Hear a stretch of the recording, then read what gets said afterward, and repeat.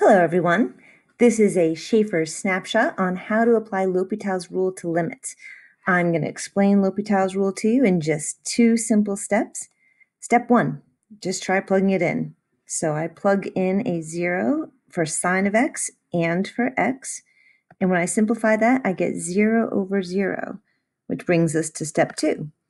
If you get 0 over 0 or infinity over infinity, which we didn't in this example, you can take the derivative of the numerator and the derivative of the denominator, and that's what we call L'Hopital's rule. It's a way to deal with limits.